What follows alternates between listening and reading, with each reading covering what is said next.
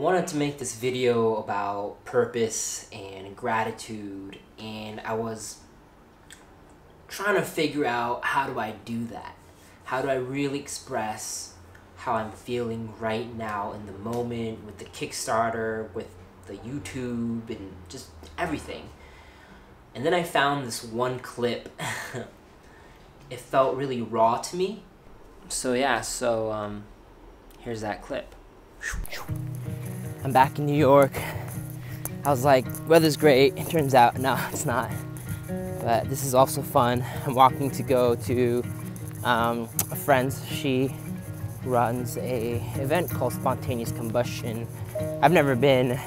I'm really trying to make an effort to go and support these things now as much as I can. So headed over there. Laura's also supposed to be performing.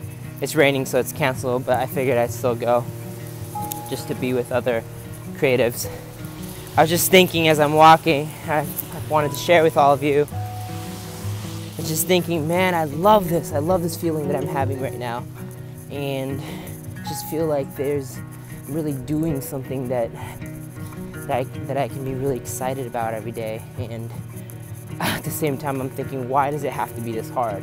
Why all of my friends are such amazing folks, we'll call them hustlers, but they just make shit happen, and it's not easy for any of us. In the threads that I'm in, we're all talking about how tired we are, and we're playing on that edge of burnout.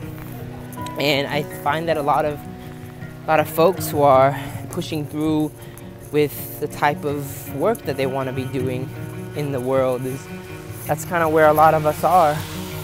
So I'm like, man, of course, well, if it was easy, everybody would be doing it. That's what makes these things quote and unquote extraordinary. I don't know what I'm doing is extraordinary, but what my friends are, definitely, they're extraordinary. Their work is extraordinary.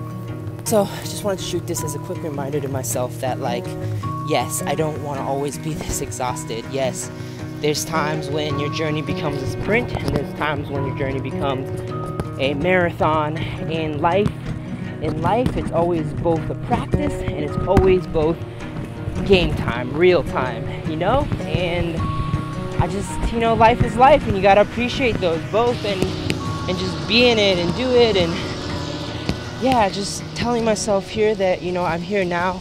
I feel really good. I need to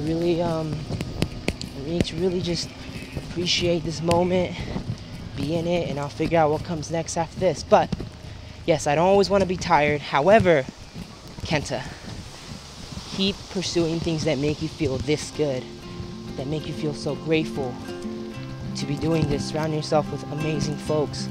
Do the things that scare you and do the things that fill you.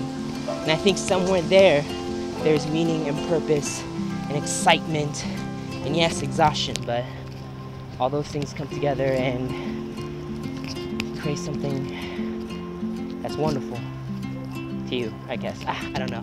Whatever. Alright, just wanted to record this real quick.